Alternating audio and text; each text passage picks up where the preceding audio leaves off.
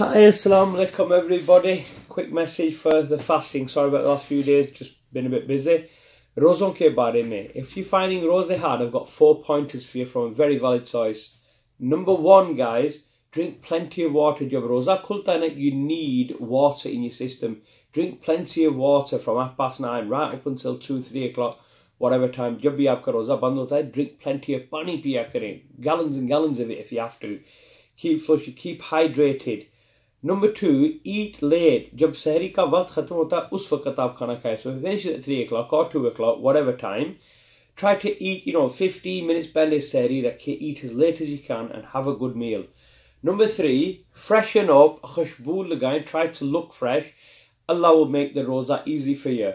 And the last one is rest. After a set time, 1 or 2 hours, you're then get plenty of rest for yourself, as much as your body needs.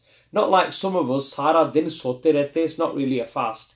And remember, the most important thing, not about fasting, about being a Muslim is, and about being a human being is, be kind to people, be kind to your children, smile at your mum, your dad, your family, your husband, wife, partner, smile at them.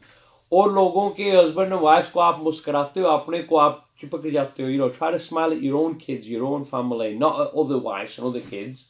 Okay, peace out. Hope you have a good Ramadan and I hope everybody's peace out, good and clean out.